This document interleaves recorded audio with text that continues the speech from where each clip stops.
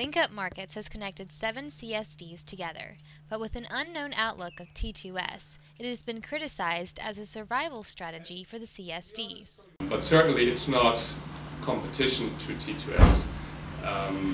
We believe it's a facilitator, preparing the markets, both CSDs as well as market participants. But assuming its existence, LinkUp is unsure of the technical details of interoperating with T2S. But conceptually, why should 7 CSDs link individually to T2S if, via the common infrastructure that will be put in place by LinkUp Markets, a single interface is feasible? And that's something we are looking at. The market is planned to be established very quickly, by 2009.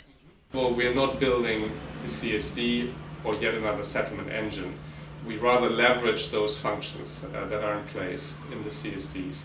What we build is a communication hub.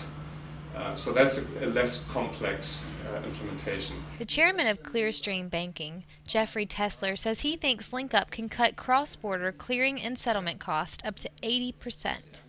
You have to maintain, again, 7 links. You receive potentially information in 7 different formats, 7 different languages, different reporting standards, etc., etc. So there are back office costs related to maintaining this network. That will be rationalized if you only have one link, basically a single gateway into the 7 markets. LinkUp says it will be able to overcome the differences between CSDs very easily with its converter. With the LinkUp Markets infrastructure, there will be an automatic conversion of formats. So each CSD basically defines its inbound and outbound formats against the converter. It's done only once. And then the converter does the format conversion to all the other CSDs. Agent banks shouldn't be worried about their future, but their roles might be changed.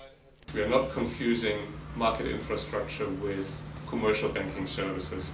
We're not going to provide credit, we're not going to provide securities lending and other services. That's really up to the agent banks to provide that.